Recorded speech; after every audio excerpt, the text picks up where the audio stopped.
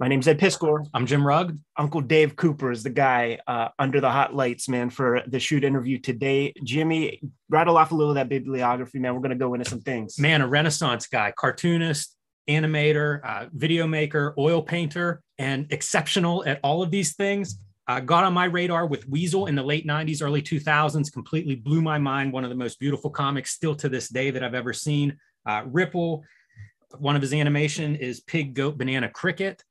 Eddie Table, Absence of Eddie Table, another of his animated videos. He's been doing oil paintings and showing them in LA, New York, Paris, and Pillowy. His big art retrospective just came out a little over a year ago. So Dave Cooper, man, making all kinds of art and blowing my eyeballs away with it. Worked for a trilogy of the most important comics publishers by our lights. And yes, we are talking about Aircell, North Star, and Fantagraphics. You can't disable the power of the label.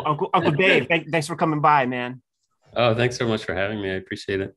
So, Love you guys. So the Cartoonist Kayfabe channel, we built it at the beginning upon Wizard magazine, and when I was a kid grabbing these wizards, there was this incredible oasis in the midst of all that nonsense called Palmer's Picks. That's where I discovered your work, man. It was revolutionary to me. Never saw color like that. I think it was early. It was like Suckle and those early Fantagraphics comics. Here's the opening question. In the midst of those 1990s, man, how the heck does an independent cartoonist keep their head above water during that time? Mm-hmm.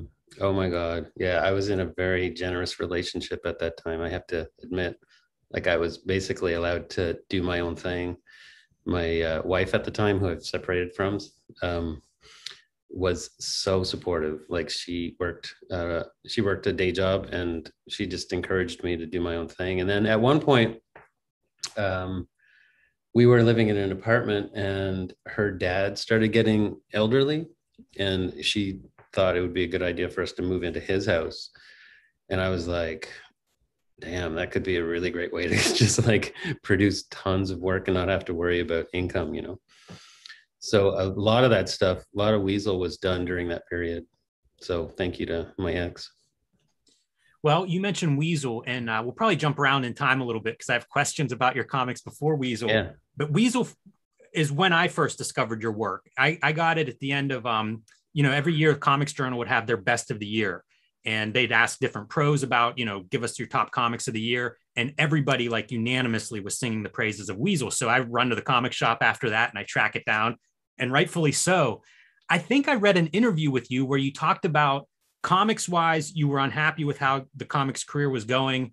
And you just sort of hit bottom and said, I'm going to make the comic I want to make. And that's Weasel. Is that a true story? Because I can't find where I think I read it. But yeah, I don't know. That doesn't feel right to me because, I had done a bunch of stuff that I was really happy with. I might've been talking about like pre-Fantagraphics. So, I did Suckle, Dan and Larry, Crumple before Weasel. And I think before all those, I was like, I didn't really know who I was, what I wanted to be. I just like at an early age decided that I was going to be an artist. And at a way too early age, I became kind of a hack. Like the work that I did was just done so fast and so thoughtlessly. And it wasn't until I started discovering underground comics that I realized what an artist is supposed to be. It's not like just a producer of content. You actually are looking for things about yourself that you want to express, and at that same, like I was discovering underground comics and like the films of Alexandro Jodorowsky and Lynch, and it was just like the perfect timing for me. My mind exploded and like I realized what kind of artist I wanted to be. Dave, let's talk about those early too young days, man. We're talking Aircell Comics, Barry Blair publisher, Gun Fury, Icarus. How old were you when you were making that stuff? So probably something like 17, 18.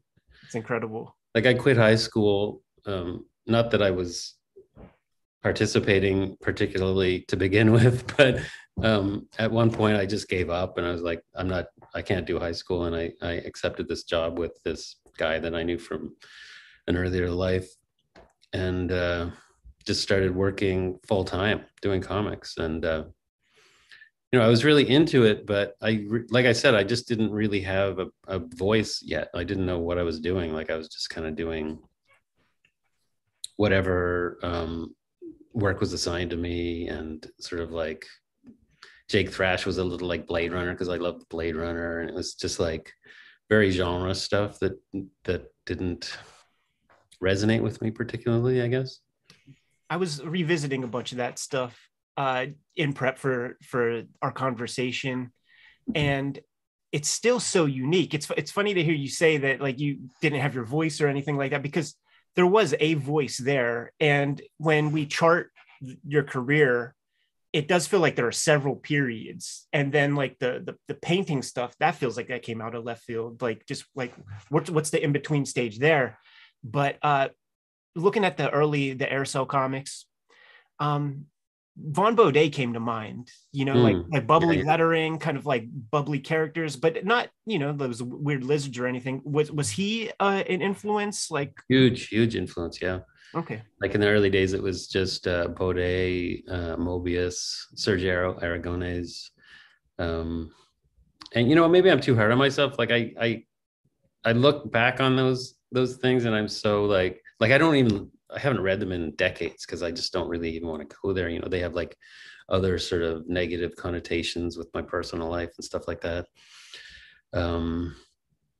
But it's interesting to hear that you think that there was some kind of voice there. That's kind of encouraging. Like when I met you guys in South Carolina, maybe North Carolina, and like I was at a very low ebb at that time.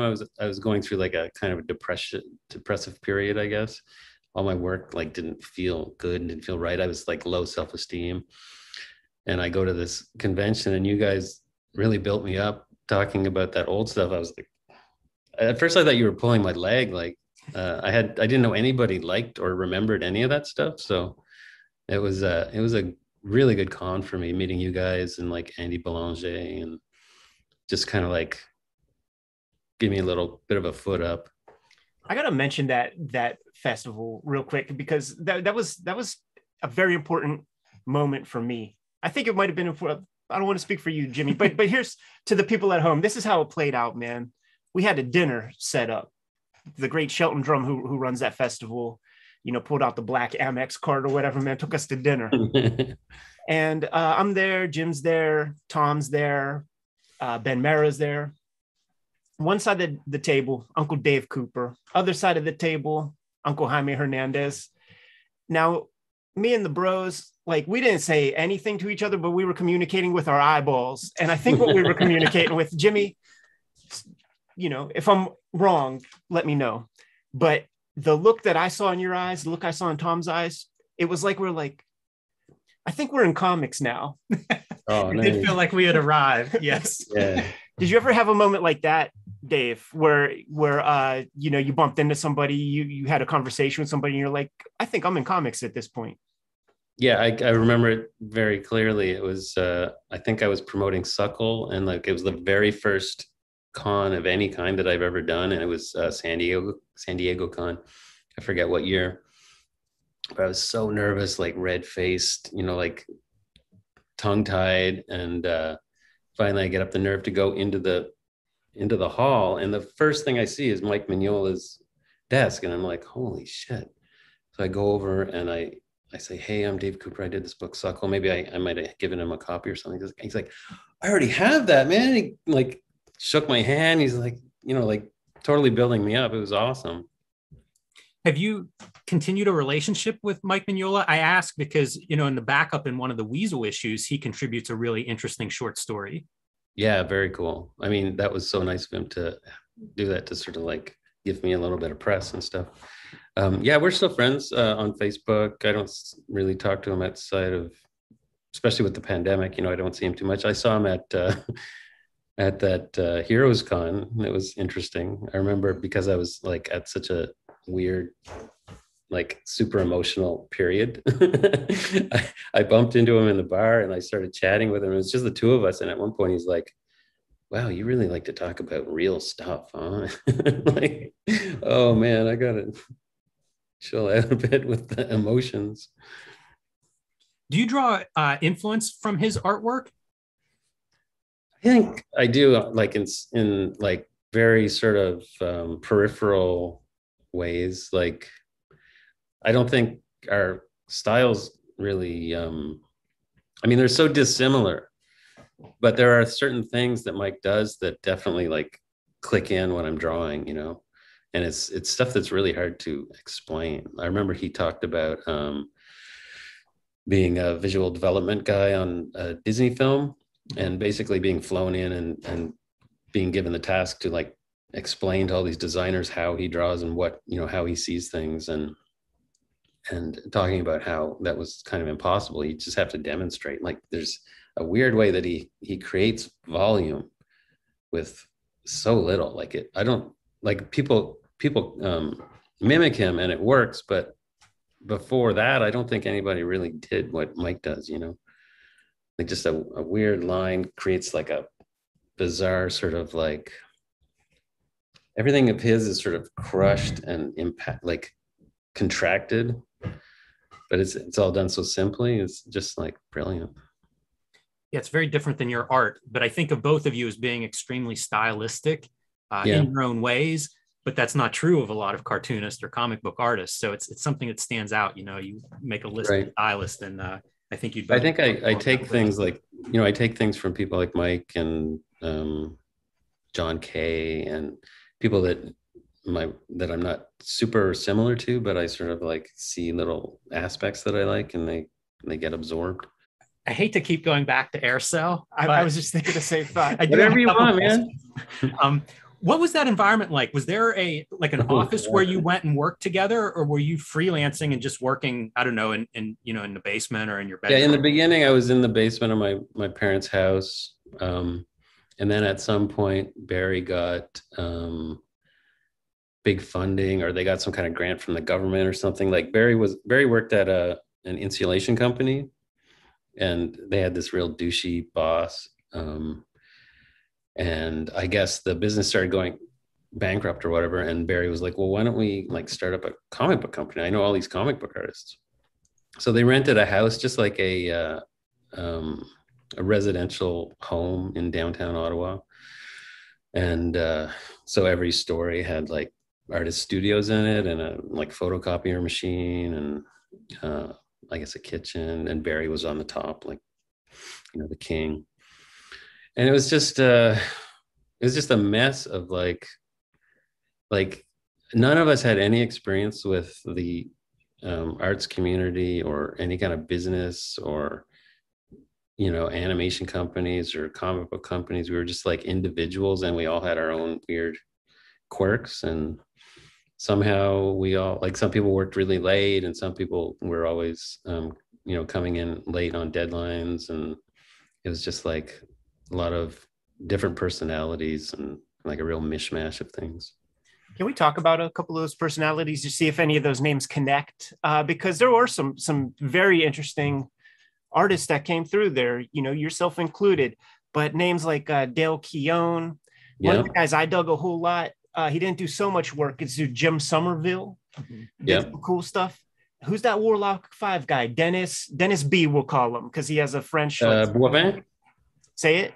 Denis Boivin. Denis Boivin, I think. Yeah, see, well, I'm in the United States. We can't say that kind of. But did you have connections with these guys? Because like to me, they're top talents. Like, there was Guang Yap too. Guang Yap, yeah. Patrick McEwen. Those are the only ones that come to mind. But yeah, we were all hanging out and going for lunch together. And I haven't seen Jim in decades. I don't know what happened to him. Dale, I'm still in touch with, like, on Facebook. He was never a very social guy. Like, he's a bit of an introvert. But he was interesting because he was, God, did he play bass guitar? Before becoming a comic book artist, he was like touring in a glam, like a kind of a glam metal band, I guess. And he played bass incredibly, right?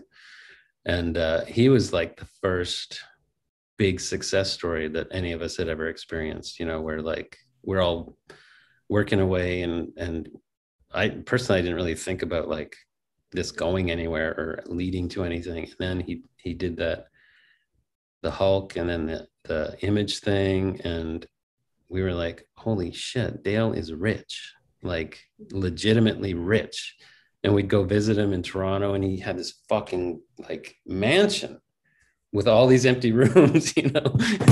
And sweet guy, like just so generous, you know. He'd always welcome us. But and then Patrick, he was my best friend from like when we were probably like 11 or 12 here in Ottawa at much more elementary school.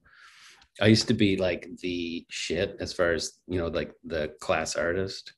And then Patrick comes to town, and I'm like, oh boy, damn it. Like, I'm gonna have to share this title, or he's gonna take over. Like, the guy could draw at such an early age in such a advanced way, you know. So he went on to become like a real fine artist and a professor, I think, at Concordia. So he doesn't do, I don't think he does comics or animation anymore. Guang, I think, is maybe like a animation director. Anybody else? That Dennis guy? Yes. Oh, Denny. I never even met Denny. He was kind of like, he had sort of a reputation for being like, you know, the hot shit that nobody knew about or talked about. I think he didn't even live in Ottawa. Like, he might have just sent his stuff in from Montreal or something. Did Talented guy. Did Barry Blair discover all of you guys at the same time at like one fateful comic convention, or like? I don't even know actually how he discovered the other guys, but he met Patrick and I when we were like kids. And, you know, he was, this is probably like for another time, but yeah, he was kind of predatory in a way. So that's why I have like really, really complicated mixed feelings about that whole time, you know, because he had been kind of a dick earlier in my relationship with him. And then I came back to work for him because I had basically, I mean, almost blocked out things from the past. And I was just like, damn, cool, I can be a comic book artist, you know, and I just like jumped right into it. But then, you know, over time, maybe the company died or something. It's scary to think that I could have actually stuck around. But anyway, for whatever reason, I ended up elsewhere. And that's when I started like really pushing, instead of having this like teat feeding me constantly with income, I had to like start thinking about what do I actually want to do with comics, you know. And I spent a few years sort of like fumbling around, not really very successfully, and then that period happened, you know, like several years later, where I started to get a clue about, you know, what I am, what I need to do. You detail, well, I don't know about detail, but Dan and Larry is sort of, I think you've described it as being allegorical about your experience working with Blair. Yeah. And it makes me wonder, like Del Keown's Pit book, which was his Image publication, was about this monster character and a little boy and their connection. And, you know, as an outsider that doesn't know much, I see some parallels between Pit and Dan and Larry. Right. And I wondered if you saw that. I didn't, and probably because I know there was no correlation. Like, I honestly don't remember how he met Dale, but it was definitely like well past all that stuff. So Barry was kind of behaving himself at that time, and Dale was a grown man, so he's, you know, not as easy to take advantage of. So after you bounce from that company, take a little detour through North Star, the Outlaw Comics publisher, man. I almost forgot about that. So we got to talk about. Well, good thing you're here then. North Star. I'm trying to remember, like Puke and Explode. Yeah. And one of the things that comes to mind is, man, in those 1990s, I remember renting 2 VHS tapes just for the trailers. Carnosaur 3, because it had a trailer for the Roger Corman Fantastic Four movie. I don't remember what the other video tape that I rented, that was a Sony Picture Classic joint. but it had a trailer for the Crumb documentary. And in that trailer, he's pulling up, he's in the comic shop, pulls up a copy of Puke and Explode. Puke and Explode. This comic's called Puke and Explode. Don Donahue, publisher of Zap Comics, says, you know, you're kind of responsible for that. Tongue in cheek, you know, Robert Crumb looks at him, puts the comic down. I don't want to take credit for this kind of stuff. You see that. What happens, man? I didn't know that was in the trailer. That's kind of cool. It's in the trailer. Yeah. So what's the reaction when you see that? I mean, I think I just convinced myself to feel that it was a cool thing to be in there, and just that he touched one of my comics.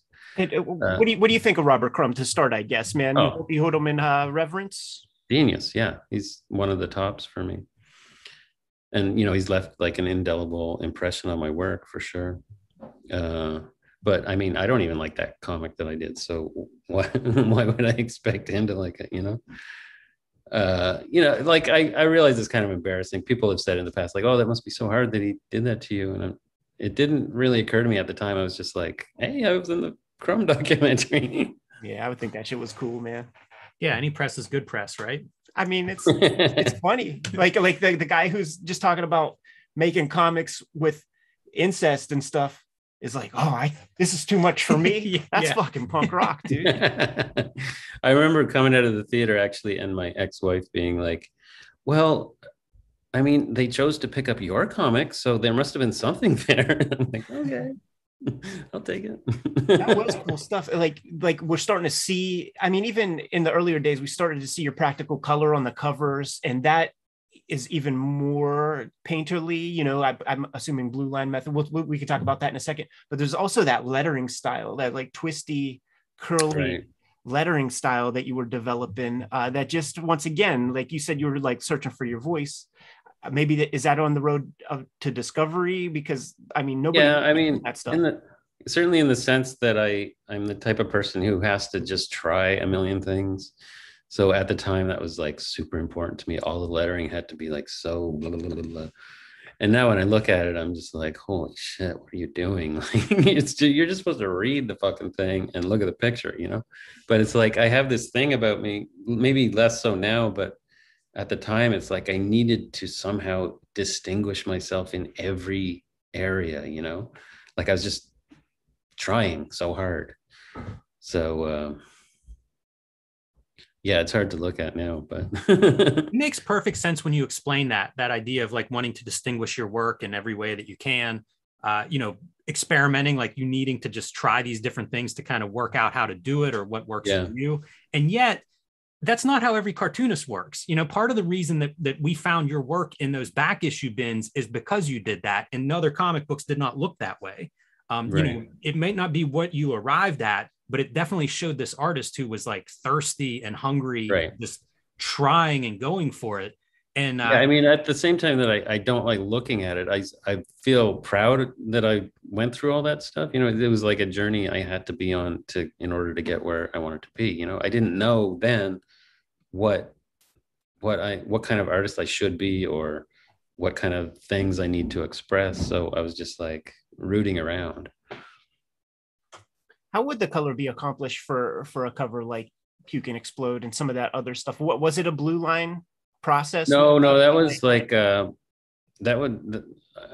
think that I would start with a pencil drawing and then do like watercolor or gouache washes, like really sort of hazy washes, and then I'd sort of establish things a little bit. And maybe I was using markers at that time too.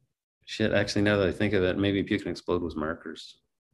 But anyway, the whole, like all those media that I was using, markers and watercolor and gouache and acrylic, were basically me not knowing that I should be using oils. So like now that I'm in oil, I can do all that stuff that I was trying so hard to do with like inferior tools and methods. But yeah, it was like just creating washes with markers, and then I think I would ink it afterwards, so to clean things up, and then I'd put all these white highlights all over everything. Like I was insane about the white highlights at that time. I'm still on the black and white tip a little bit, because we just never had this conversation before. Looking at those comics, I wonder, the washes that and the tones that were applied to them, was it ink wash? Because there's a part of me that thought that maybe these pages could be in color and it just got turned into, a black and white image. You're talking about like Puke and Explode and like Icarus, like any of that stuff that had the I think that was markers. I think Icarus was markers. I remember we at the Aircel, that residential home that we had our office in, right next door was an art store, and we all had accounts where we could just go in and get anything we wanted, and we'd have like fucking huge stacks of Pantone markers, and they used to have this airbrush thing that everybody liked, where you put the marker into the air compressor, and so the whole fucking house smelled like Pantone markers, and everybody was half baked all the time. I guess were you using colored markers on your pages, or you knew it was going to be? No, it was gray tone. tone. Yeah, it was. I think they might have had a range of like 10 grays, and there was even one that didn't have any pigment in it. It was just the gasoline or whatever, alcohol, and that thing was just to like blend one into the other. So it was like soaked with chemicals. So still in the 90s, you end up doing a couple of things I'm curious about. One is, were you a letterer for Dark Horse Comics? Yeah, that was an interesting time where I started to realize, I started to figure out that you have to find other ways to make income other than underground comics. So I had my wife, who was supporting us overall, but then I also had the drive to try and make income too. So I think that started because I was doing short stories for Fantagraphics, and Kim Thompson was my contact there, and like super sweet, nurturing person. And I don't know who suggested it, but he was eventually I was going to be lettering this Mobius graphic novel. I was like, wow, Mobius, I can't believe it. So I did it all like super old school, just on like tracing paper in little squares. So I'd have a whole sheet of paper that just had like nothing but word balloons with little numbers, and then I would send it in, and somebody who knew about computers would drop the ball in. And then I kind of used my experience doing that to get some work on like Dark Horse Comics, where the money was better. I still remember the amount that I got was $616, and to this day that number pops up on like digital clocks all the time. I'm always seeing 616. It was like this big game changer for me, that I could actually make $616 a month, and it just kept coming. I was like, wow, this is amazing. And it gave me plenty of time to work on my own stuff too. So is this where you would be like woodshedding your painting technique? Because at the beginning, like I was talking, like how it just seemed like it came out of left field. You could watch your evolution as an artist, and then you start to see the color creep in with like the Puke and Explode cover and some of that stuff. And then it's just like you arrived. There's Suckle and stuff like that, but like you really figured that out in a way where it felt instant. It felt abrupt or something, where you were this way and then you were that way. So I'm imagining there must have been a lot of secret stuff that you just kind of kept to yourself, or how did that play out? Well, I think that was like around the time that we decided to move into my ex's father's house. So I had a lot of time, or I had, like less stress is what I'm saying.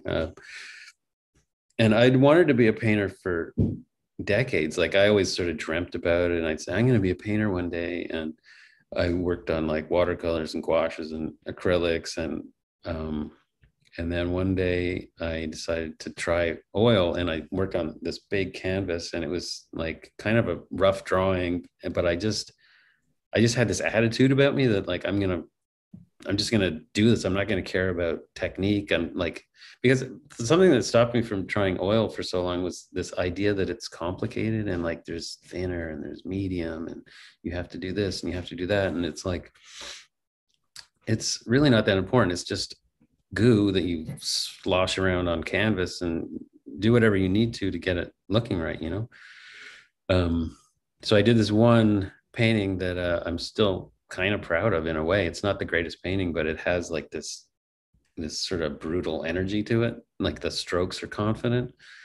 And I think that just changed everything for me. I was like, this really is something I can do. I can learn to paint and make big paintings. And it was around that time that I decided to do Weasel. And the thing with Weasel is that I wanted to like somehow gather all my interests and just squash them into this one thing so that I would have like justification for doing all this stuff. Like I sort of like created a deadline for myself to make an oil painting for every issue's cover, you know.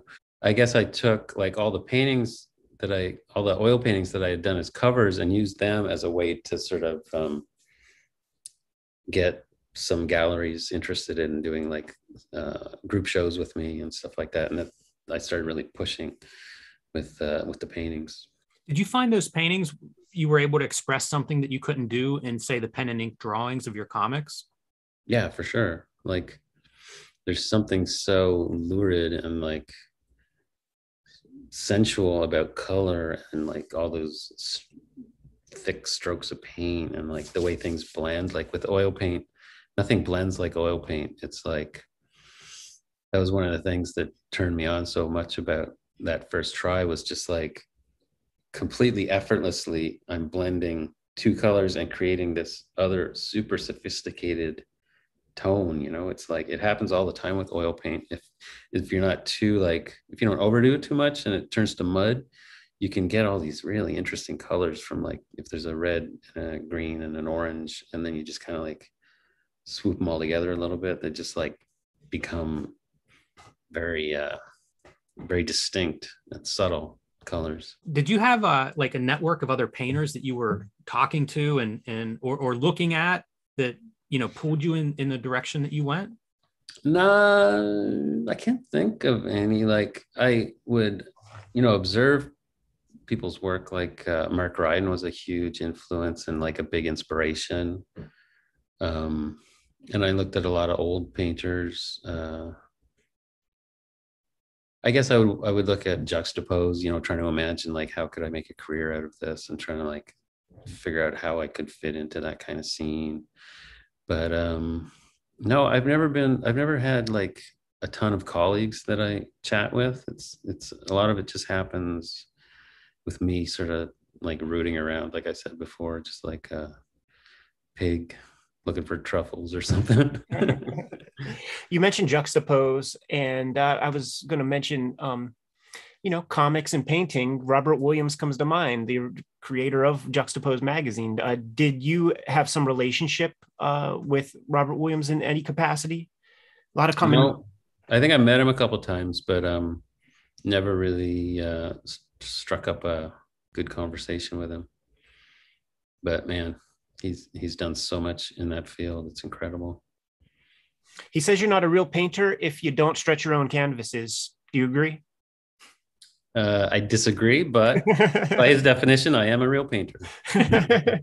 I'm like, I don't give a shit how you make your work. If it touches me, if it expresses something, then that's great. But he's like old school macho, you know. He probably like works on his own cars and shit like that. He was no, it was Coop. We were talking to Coop, and he said that Robert Williams came to him and was like, "You're inking with a pen? Like only hacks ink with pens. You gotta learn how to use a brush, boy." And then he started to use a brush, and I think that like he used the wrong brush, and he was like, "No, that's not the right brush." That's funny. Can't please this guy. So many rules. Dave, the other thing I was going to ask you about in the 90s is I think you worked on designs for Futurama for Matt Groening.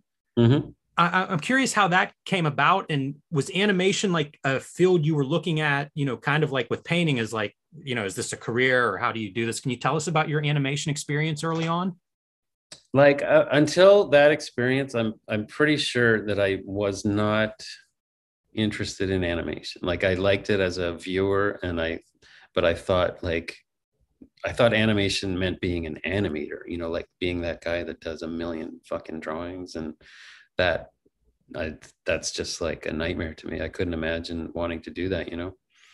Um, so what happened was I was having a signing for Suckle that same year that I met Mignola and like everybody else, all my colleagues in comics at that time.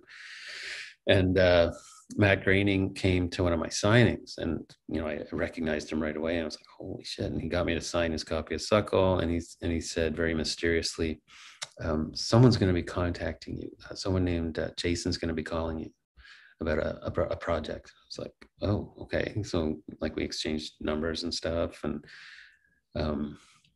I go back to Ottawa, like just buzzing, like what the hell is going on? It could be like, I always think big, so I figured it was going to be something amazing.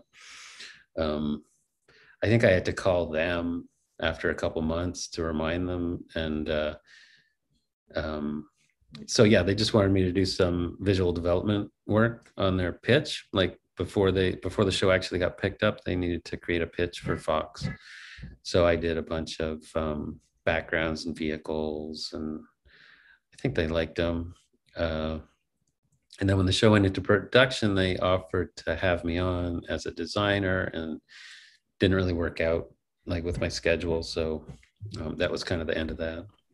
But then later, a couple years after that, that producer that I was in touch with, Jason, stopped being a producer, and I think I might have been one of his first clients as an agent. So he's been my agent ever since. So that's another cool thing that came out of that gig. So fascinating to think of the way Hollywood works. Like Matt Groening, most successful television series on that network, still has to pitch it. You hear those stories about Steve Spielberg too, man. Like, still has to pitch his ideas. Yeah, it's hard to believe. A lot of money involved in that game. I guess it makes sense. And they still have to make all kinds of compromises to, like, people above who have some fucking stupid idea. We were talking about pens and brushes a minute ago, and I have to share this story. I've told it a million times to people, but the first time I interacted with you, Dave, I'd be curious if you have any memory of this, is I reached out to ask you about your lettering on Weasel. And I believe you said it was all done with a Hunt 102, like basically that whole book. Is this by post? Email, probably. Okay. Probably email. And you were very generous, responded, answered my questions about tools. In my mind, I was still looking for this magic tool. Like, how does Dave Cooper make these great drawings? He's got to have a special pen, a brush, some secret. And, you responded that it was a Hunt 102, which completely deflated me, because then it's like, well, I guess there isn't a magic pen. I've used a Hunt 102. But I remember it always stuck with me, just this idea of like, one, there is no magic tool, and that it's the artist that is creating this look, like I'm sure, because then you go into pencil, you go into painting, you do all these different tools. Clearly it's not the tool, but that always stuck with me as like, the simplest tool that every cartoonist does use at some point. And yet what you're able to do with that, how far you can push that tool and its limits, it was pretty extraordinary at the time. But the feedback as well, like in my mind, you were this published artist, busy cartoonist, successful, and you still had time for this nobody who's emailing, trying to like pull some secret out of you. And you had time for that. It always. I still love, like, I've always loved those kinds of questions. I'm just like, I'm not a nerd about movies or books or film. Movies are film, but like art stuff, tools. I'm really into that, and I love like when younger kids contact me and they don't have a clue, and I can just give them some little, germ of information that can just like blossom into some new direction for them. But yeah, I loved the Hunt 102 back then. I was just like literally in love with it. I just was like, oh my God, you can letter, you can do thin lines and big fat lines. And I used to buy like a dozen of them and test each one, because there were always, I think there was like a pretty small percentage that were actually perfect, and then some of them had like a burr that would like scratch into the paper and shit. But yeah, I love that. But then at some point I got so, like, I have a problem where I become too sort of particular, and like things have to be exactly right. And it doesn't serve my work well. Like usually my work is best when I'm just learning how to do something and it's kind of clunky and doesn't isn't like super refined. So I felt like I had got to the point where it was so refined. I was like, I don't know how to explain it. It's like I'm trying too hard to get everything exactly right. And it's like, there's no sort of like spontaneity. So I kind of gave up on ink for quite a while and just started using a pencil on Yupo paper, which is like a very, very nice buttery surface to draw on with graphite. Yeah, creamy was the word I was thinking of when you say buttery. Yeah. It feels like that's moving closer to the painting, you know, that sensual quality that you have in your painting. Yeah. I feel like that pencil line has a little bit more of that quality than the I think what I was starting to crave was like not only variation in line, but variation in tone. So with the graphite, it looks almost exactly like an ink pen when you draw on Yupo, but you can like get slightly lighter lines as well. So it sort of opened up my vocabulary a little bit. Talk about your dad for a second. Like, is this the studio that you're in where he created that kind of like mechanism where you could stack up your paintings? And I did that. Oh, you created you might be thinking of the back support thing, the vertitable. I was going to bring horizon table. Sorry, I was going to bring that up too. Explain to the people at home what the horizon table is, and I think unless you deleted your Flickr account, they're going to be able to find some visual aids for that. Yeah, I haven't seen that in ages, but it's probably still up there somewhere.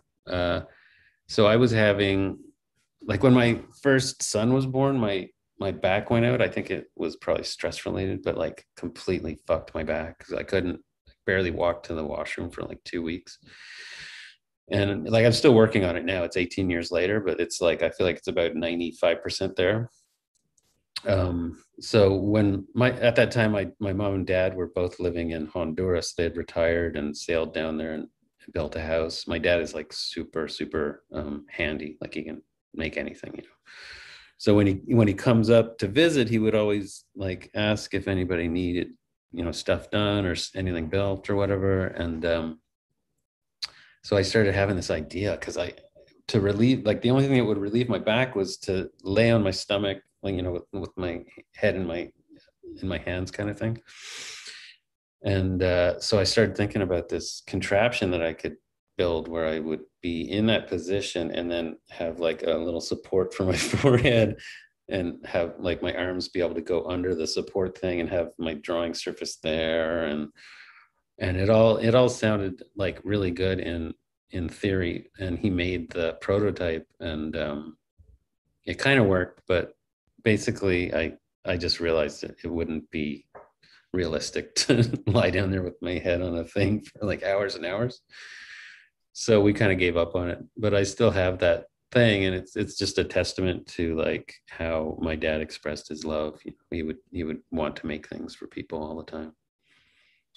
So you fabricated the thing that holds your canvases. What do you have a name for that? Like, did you ever see this thing, Jim? I have. Yeah, I have seen that. I just called it the hanging mechanism. It's right there, actually. I thought that's what that might be. Yeah, it's just a way to, like, I work on when things are really going for me. Like I'll be working on maybe a dozen paintings at once, and none of them are in a rush. It's like I just want to pull one out and work on it till it feels like I'm not sure what to do next, and then what I used to do was, I'd have to let it dry and then I would roll it up and put it in a closet, and there'd be like a closet full of paintings. And so I came up with this idea instead where I would have paintings stapled onto that bar. Mm-hmm. You can see there that one's stapled on there, but I could actually get 2 or 3 sometimes. And then that bar can be removed and I take it into another room and it hangs to like store, and I can have like 3 or 4 bars like that, so like a dozen paintings. And then whenever I want to work on one of them, I just pull it out and put it on the thing. And it also, like, by this thing, it can, these pegs, it can like be lowered to that peg or that peg, so it makes it so that I don't have to like bend down or like stand on a stool or whatever. It's really incredible, man, because it's like it creates a very small footprint for what could be giant heaps and gobs and stacks. Yeah, and the inconvenience of the drying time of the oil too is like, this makes that irrelevant, because it can just hang up wet. It doesn't I don't have to wait for it to dry before I can roll it up. Was there a watershed kind of art show you participated in that really helped push the painting career along? Well, they were all like, they all felt important at the time, because like each show that I would do would be like the biggest show I've ever done, So like the first one, I think it was in I always forget, it was either in my friend's video store where we put up like 15 paintings, like little paintings, or it was my other friend's art supply store. And both of those shows, I was just like, this is it. Like, I'm selling a $500 painting, and like, I've made it, And then the next show was in Philadelphia, where Tin Man Alley used to be, the Jonathan Levine Gallery. And I think it was a 3-person show. And again, it was like, holy shit, like I made it. I'm selling my work for $1,200 or $2,000 or something. And like the guitarist from Tool called me that he wants to, own one of my paintings. And it's just like, holy shit.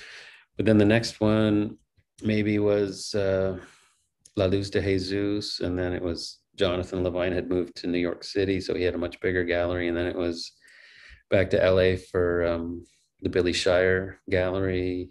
So everything was like escalating, and my paintings were getting bigger, and I was getting more money, and I felt like really on top of the world, And that's when the 2007 recession happened, and just like completely popped my bubble. It was so shocking, because I just made like the biggest body of work of the largest paintings that I'd ever done, and I was just like so confident, that people were gonna dig them. And then it just became irrelevant. Like nobody was buying for like 2 or 3 years, probably. Dave, you mentioned the economic downturn in like 2007 affecting your paintings, where you were in your career with painting.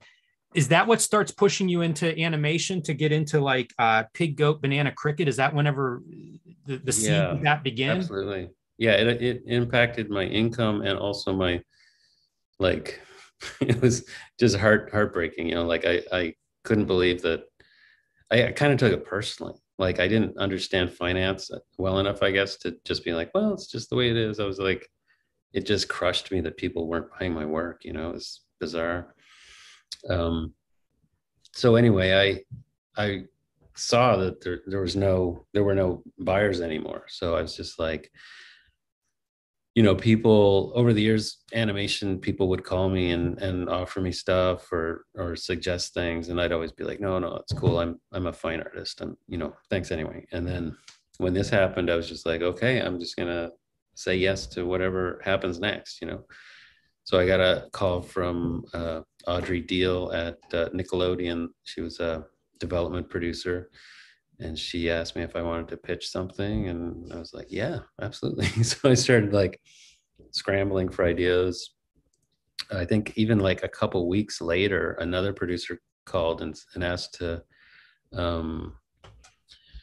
option my kids' book and make a TV show out of that. And I was like, yes, let's do it.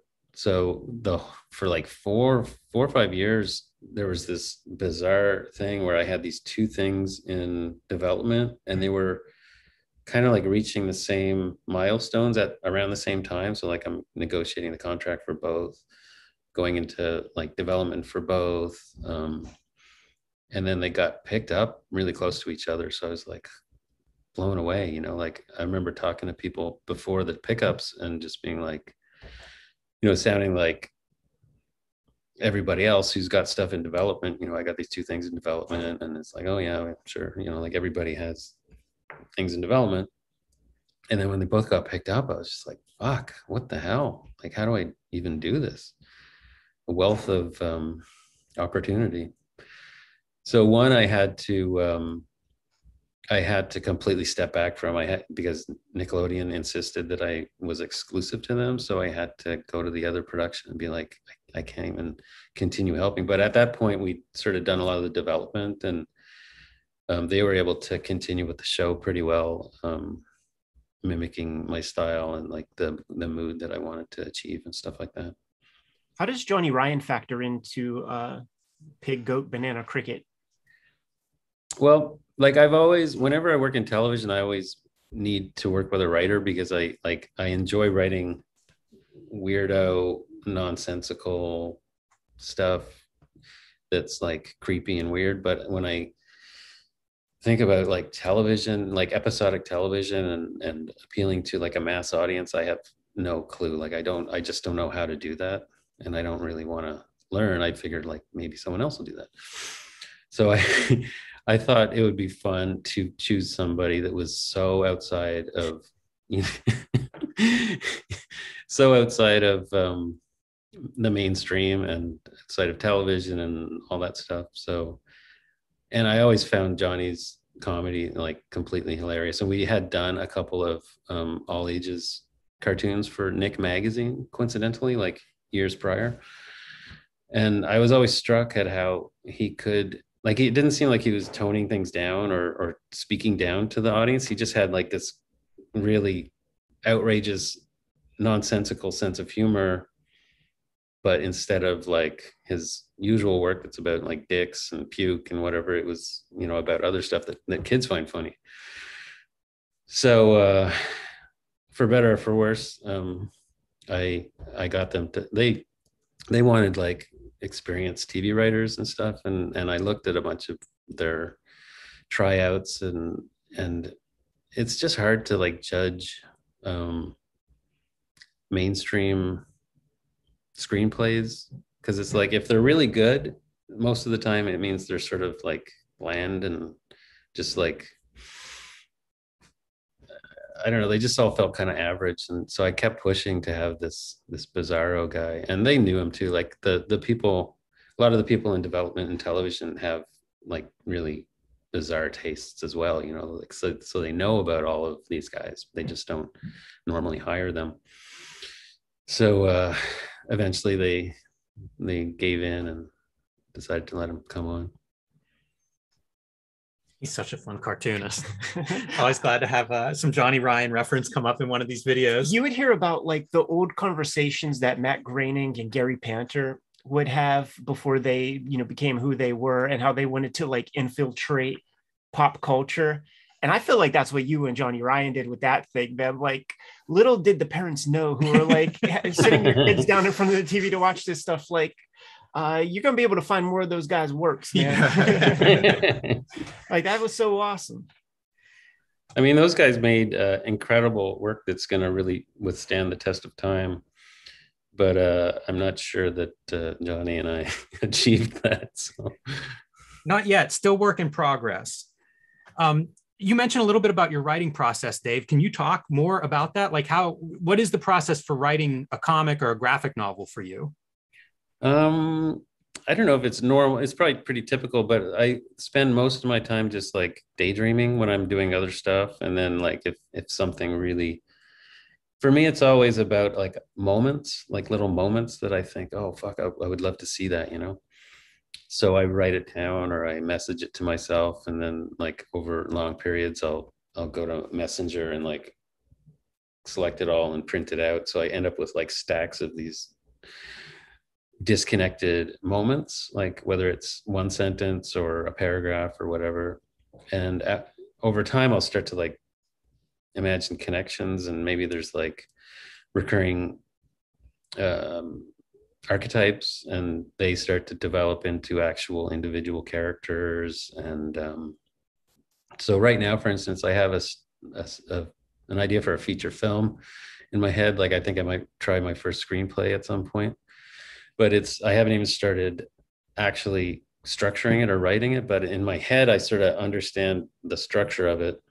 And then in my notes, I've got like all these moments. So that's basically how I have done like all my work. Aside from Eddie Table, which are mostly pretty verbatim dream sequences. Dave, like your comic scripts, are they is it words and pictures, or are you writing yourself essentially a movie script to then I never doodle in, like, I'll doodle separately, but when I'm writing, I don't really include doodles as part of that.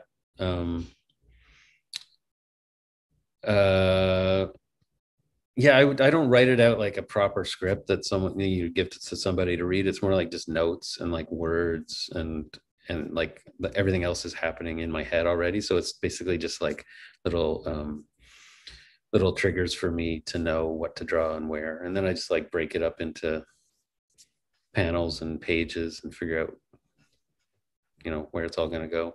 But the actual, like, the screenplay that I'm writing is going to be different. Of course, I have to actually write it. And it's like, writing's always been a weird thing for me. I sort of love it, but I would do anything to avoid it. Like, I don't want to, it's painful. like before the pandemic, I wrote this lecture because we were going to Singapore to a writers festival. So I had to write. So I, like a month before the festival, I said, okay, I'm going to sit down at 9 a.m. and I'm going to write till noon, no matter what. And given that kind of structure, I kind of got to enjoy it, you know, like you're forced to be in that mind space and you have to make progress. But I have gotten to the point where I just don't want to do that really. So it has to be a project that I want so badly in order to put me into that position, you know? I remember that kind of energy when it came to like drawing comics early on, where I always describe it as like you have to just like develop patience muscles. My first couple pages, it's like you could easily see the panels that I didn't want to be drawing. I wanted to get to the cool stuff. And I wonder if the writing process is kind of like that way. If you just sit down long enough, you start to develop more and more patience with the whole process. I'm sure that's what it is. And I feel like there's probably a writer in me, but it's sad that he probably won't ever get fully realized, because I have all these other things I want to do, you know. It's like I'm kind of it kind of makes me crazy sometimes thinking of like all the different projects that I want to get done, and they're all sort of like big things. So I've gotten to the point now where I am thinking about my own mortality. Like, how many can I actually bring to fruition, you know? That's what I always love about your work. Your whole career, been following it since for a long time. Because I don't like to. I had somebody tell me that they've been checking out my stuff since they were a kid, and I didn't like that feeling. But you will do a lot of things. You'll try a lot of stuff. You'll play around with style when you're comfortable over here. Now you're painting and having shows that way. But you do have to choose, man. You do have to, you know, having a million ideas is as bad as having zero ideas sometimes.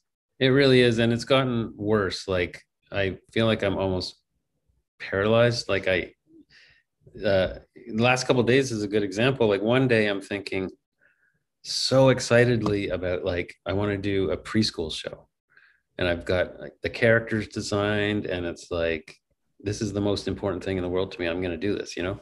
And the next day I'm like, I wake up and I'm thinking about how I want to do a mini opera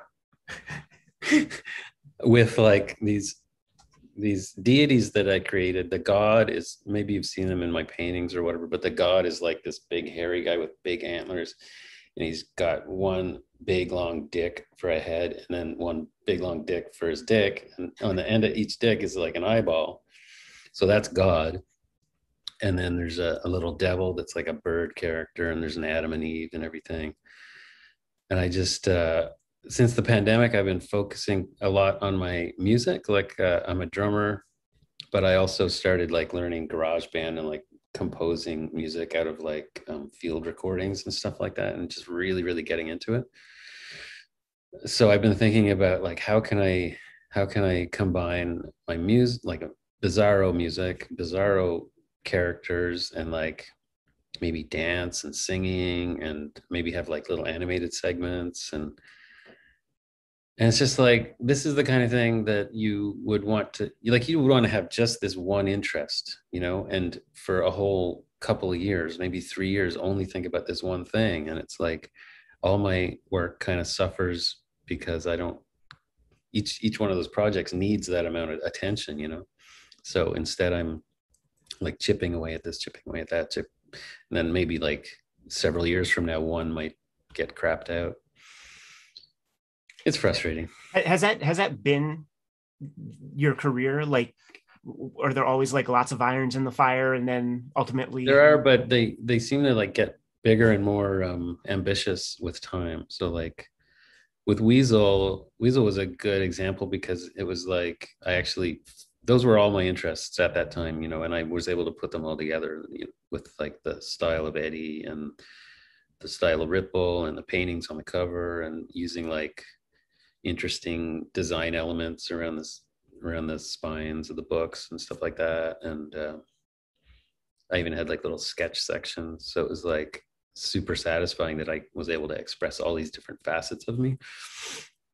But now it's like it's really grown so that I have like television is like this whole section where I would like to do this kind of TV show, and I want to do this kind of TV show, and there's a film I want to do, and then there's like live action that I'm getting into as well.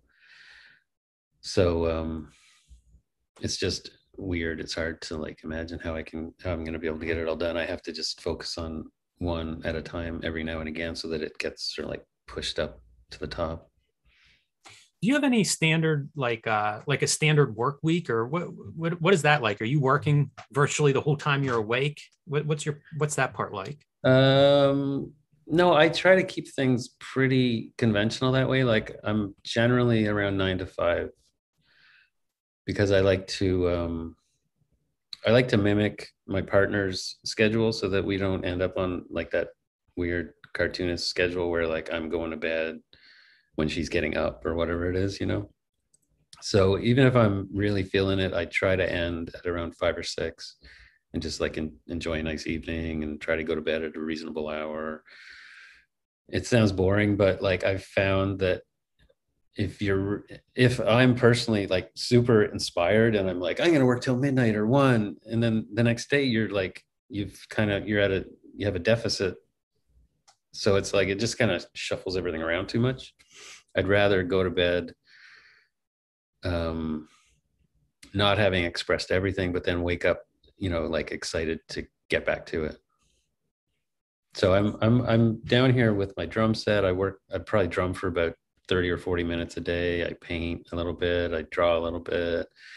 I'm back into visual development right now too, for like some of the major studios. So I'm doing that and just developing all these ideas in little fits and stretches. I think that having a regular schedule is one of those things that people dream about not doing that whenever they become artists or they quit their day jobs or whatever. And it's something that I've certainly found I need to. And it's exactly what you described. You know, you put in that 15-hour day and you do pay for it, you know, the next day or the day after. So it all kind of evens out.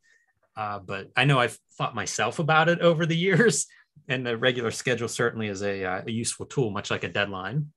Yeah, I'll get there. I think like going to bed with your mate is a big thing, you know, eventually, you know. Like if you don't end up going to bed with your mate, it kind of throws off your personal life. And that's a big part of being an artist too. Like you want to have harmony in your personal life.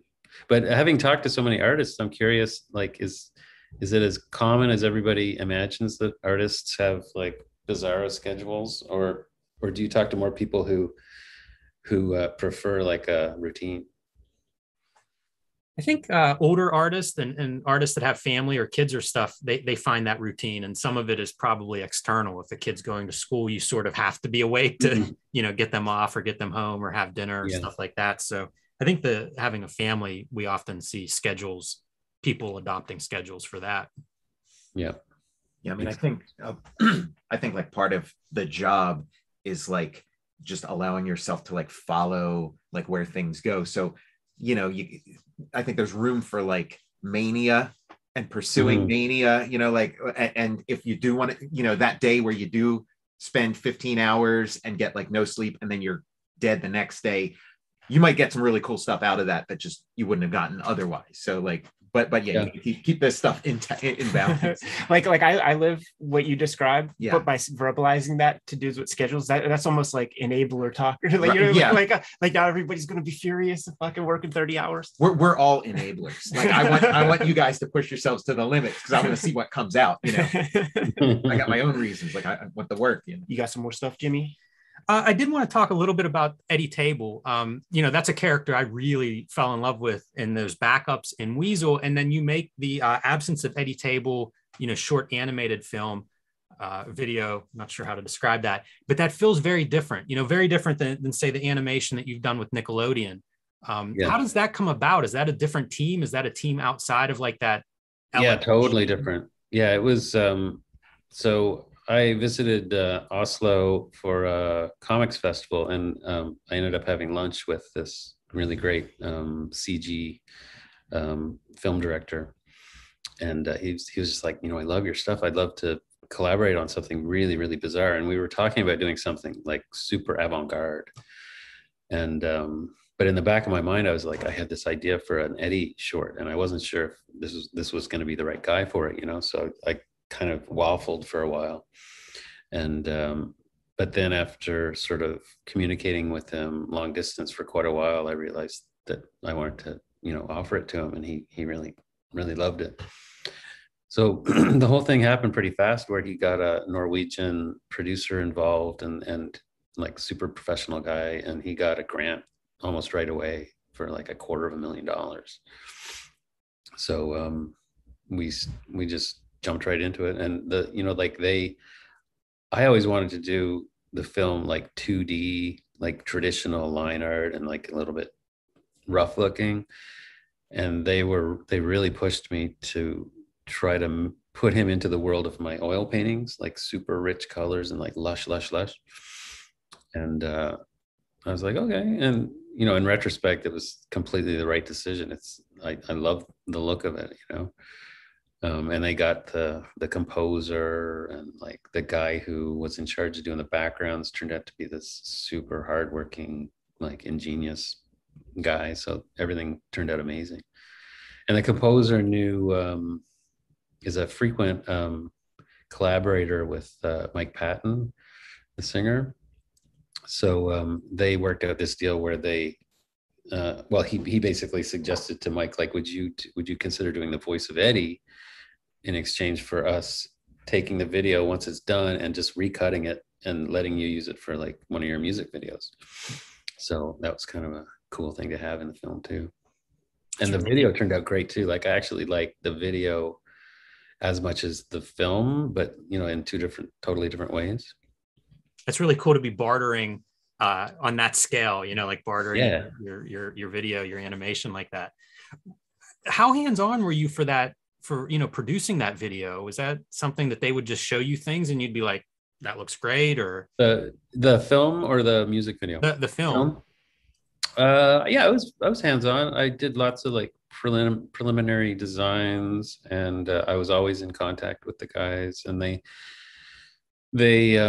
brought me out to Oslo like 2 or 3 times to spend a week or so, just like, getting to know the animators and giving any notes I could think of and doing further like sketches. So I would design all the plants that they basically made these huge forests, but based on maybe like 20 or 30 little designs that I created, and then they like multiplied them in really weird, interesting ways. So yeah, I felt pretty, Rune was really, the director Rune was really the star of that show though. I mean, he made it happen. And as much as the budget sounds great, we blew it pretty quick, and everybody was working for nothing for quite a while because they were completely, they didn't want to, they didn't want it to go out, other than perfect. So they just kept working until it was right. Has that led to anything? Do you plan to do another project with that team, or? I don't know if Runa really wants to work with me again. Like that was a lot for him. You know, I mean, anyway, I shouldn't say that. We haven't talked about working together again. I'm working on a short Eddie film that I'm gonna hopefully execute in the way that I talked about, like super rough, like line art, no color. Like the backgrounds are just gonna look like my sketchy inky line drawings, and so I'm gonna do that. But yeah, I don't know if I'll be working with Runa again. We'll see. It's interesting whenever we think about how much different work you've done, and it feels like, you know, you do something new and then you learn something from it, and it applies to then like the next new thing or the next direction, maybe the next body of work that you create. It's definitely an unusual path based on artists that we've talked to. None spring to mind that work or produce the type of work that you have done over your career. I mean, when we did the Eddie film, for instance, I was so blown away. I was just like, I don't know where this is going to go. Like, and I had, you know, friends around me saying like, this is going to lead somewhere. And it just doesn't, it never goes where you think it's going to go or as quickly. It's like always very circuitous. But I think that part of the reason I'm doing all this work in visual development right now is due to Eddie, you know, like just the fact that they could see that I could imagine this whole like totally realized world. So that's kind of cool because that's an area that I've always fantasized about. Like when people talk about being a visual development artist in features, I'm just like, whoa, that must be so fun. Like you're just coming up with like your vision of what things might look like, you know? And when I started doing it, it's like, this is just as cool as I imagined. I actually love this. This is so much fun. So I was thinking, I think I know the way to bookend this conversation and wrap it up in a bun.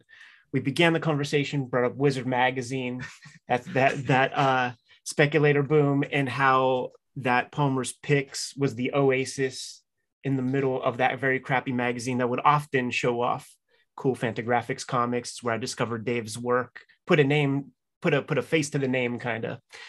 Here's how we'll get out of it, man. Because there was a very small window of time when Fantagraphics would come to Pittsburgh for the Pittsburgh Comic-Con. And it was on the strength of, I think the Harvey Awards came those years. Yeah. And can't disable the power of the label. The Fantagraphics artists, Chris Ware, Klaus, Dave Cooper, they're the ones winning all the Harveys and stuff like that. And I think you were in town for one of those, man. Now that idea of Fantagraphics being at the Pittsburgh Comic-Con is an oasis in the middle of a whole lot of nonsense. And just imagining Fantagraphics. I mean, the only interaction I ever had with Kim Thompson was at the Pittsburgh Comic-Con, and he breathed fire in my face because he was so mad about stuff. And I wonder, Dave, were you in Pittsburgh for those awards? And if so, what do you remember? I have very vague memory of Pittsburgh. Like when you said that, I had to think about it for a second. And what I remember, I don't think I went to the awards show. At least I don't remember doing that. I remember signing, but I was actually traveling with a journalist. There was a Canadian writer who was shadowing me during that whole thing to write an article about me for a Canadian magazine. So I was especially back then, I had a lot of trouble with interviews. Like they're still a little bit iffy for me, but back then it was just weird to be like shadowed by this guy the whole time, going out for dinner with him. He's always constantly like trying to drag stuff out of me, and like I'm just not a great communicator, so it was a little awkward. But I remember driving into Pittsburgh. It seemed like a very interesting city. That was the Harvey Awards where Frank Miller's ripping up Wizard magazine. Yes, right. Yeah. And the one thing that I do remember, because I was just a little kid in the back, you know, they would let the rubes come in and stuff. You got to sit in the back. And Chris Ware won for best coloring. And believe it or not, this is how long Rusty Brown was going on, unless there was some major snow sequences in Jimmy Corrigan, which I don't think there were. I think it was a Rusty Brown panel in the 90s. They're showing the nominees for best colorist, and they show a Rusty Brown panel, I think, with just one colored character amongst white, and everybody was laughing at him. You know, everybody was laughing at it, and it ultimately won. And what would happen, it was real cool because Gary, like, none of those guys were coming to Pittsburgh. Like, it was real cool that you came to town, but those other dudes, Chris Ware ain't coming to Pittsburgh. You know, Dan Clowes ain't coming to Pittsburgh. So it would just be Gary and Kim, like, collecting these trophies like that, man. But you know, just to give the people at home some sense of what the crowd was like, you know, they're clowning Chris Ware because to them color means you got to use all 64 colors in the crayon box or something. Yeah, where's the gradients? How come there's no purple to orange gradient? radio gradient. Yes. Oh man, I'm good. Yes, that's fantastic. Dave, such a pleasure, man. Is there anything on the horizon that you would like to promote, or any social media where people could check out your stuff? Well, you can, my Instagram is Dave Cooper 67. That's pretty much where I post everything. So yeah, if you're in Madrid, there's a show going on right now where you can check out the biggest painting I've ever done. You can see that on Instagram. Can I show my book? Please. Yes. This is my book that came out probably like the same week as the pandemic. So I had all kinds of book releases, signings lined up, and they all got canceled. And I'm so proud of this book. Like it turned out to be probably the most beautiful, like as far as production, how things turned out is just like exactly how I would have hoped. It's 400 pages of like basically every piece that I still like. So going back all the way to 96, some things that I still like from back then. And it's all my fine art and all my commercial art and like interesting stuff from TV and film and everything like that. So for the audio podcast listener, this is Pillowy, The Art of Dave Cooper. Yeah, by Sarnunos Press. I was going to ask who the publisher was, man. It's a real sexy package. Yeah, it's an incredible publisher. This guy Rodolphe Lachat. I met him up in Angoulême, like for my first Angoulême, like 20 years ago, maybe, where I had this big retrospective, and he contacted me like just a few years ago about this book, and he said he's been thinking about my work ever since that opening. So it's kind of a nice turnaround. You're about to say something? Yeah. When you were talking about like your mortality and then talking about like having a bunch of different projects going and wondering like, you know, what form they're going to take, if they're going to take fruition. It is kind of like, you know, for all of us, it's like, well, there's a comforting thought that at some point you're going to die and there's going to be this amazing art book that's going to have all those little bits and pieces that like you never figured out what to do with. So that's like volume 1 in the series. Yeah, hopefully that doesn't happen for a while, Tom. Super cool. Dave, thanks so much for coming to chat with us on the channel. And it was awesome to speak to you, and also to let you know that it was the dinner that we had with you and Uncle Jaime Hernandez that let us know that we're officially in comic books. You made it. Yeah, thanks a lot for having me, guys. I really had fun, and I appreciate it.